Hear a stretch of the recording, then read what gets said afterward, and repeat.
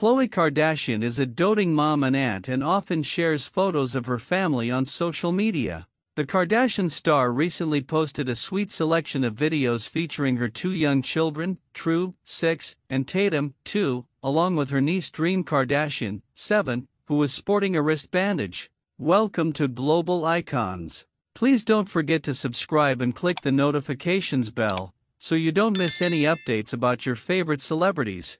The little girl's bandage caught the eye of many of Khloe's followers, with many asking if she was okay. One fan commented, "What happened to Dream's wrist?" To which Khloe replied, "She's fine. She just wanted to wear that nothing is on her wrist today. Just being a kid." Dream is the only child of Rob Kardashian and his ex Angela White, previously known as Blac Chyna. Angela is also mom to King, 12, who she shares with ex Tyga.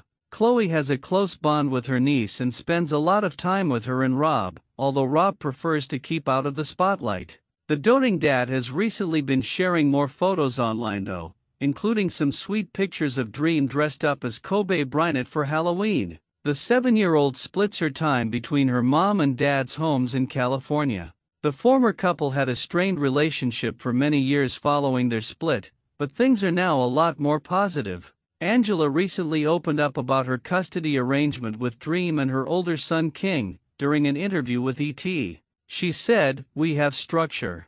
I think structure's key. I fought my way through it. It's done. I'm so excited. You have no idea," she said of having joint custody. "It's working, splendid.